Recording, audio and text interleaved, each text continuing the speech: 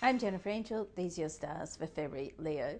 Now, your month ahead, love and money can combine this month. Now, I always say there's two things that make the world go round. One's love and one's money. But when you combine them, it's not always a great recipe. So you want to be beware and be careful of power plays. Okay, so certainly you need to always stand up for yourself and make sure you're being treated fairly, but there's a way to do it, so you want to be sort of diplomatic and maybe a bit strategic.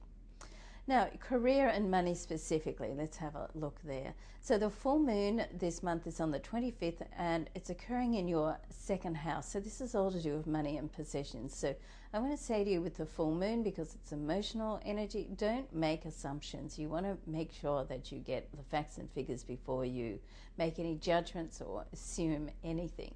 Okay? Avoid risks with your career. And don't be tempted to go into get rich quick schemes. If someone's trying to sell you something that doesn't quite add up, then it probably isn't adding up. So trust your instincts, trust your intuition. You have a plan, so stay the course on the plan. So my feeling is with the astro pattern at the moment is just to steadily keep working forward rather than try to get involved with some risky business. So love and romance. So Venus is situated in your seventh house, moves in on the second. Now this is the area of love, partnerships, relationships, and on the seventh, Venus and Jupiter is the planet of abundance and expansion, have a trine on the 7th, which is a soft aspect, and it's really like a lucky in love period for you. So if you're looking for love, Leo, then this certainly could be your lucky month. If you're not looking for love, it might be impossible to avoid it, okay? And of course, if you're in a relationship, then this is a good time to check your relationship and reconnect with each other.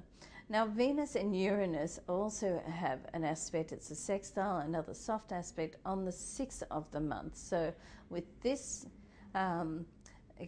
with this aspect and transit affecting your sign, with Venus being in your area of relationships, then you could expect to meet someone who's a little bit different, out of the mold of the normal person that you would be attracted to, let's say. So try to keep an open mind and open heart there. Uranus is really a planet of eccentric personalities, so you could be in for an interesting time, let's say.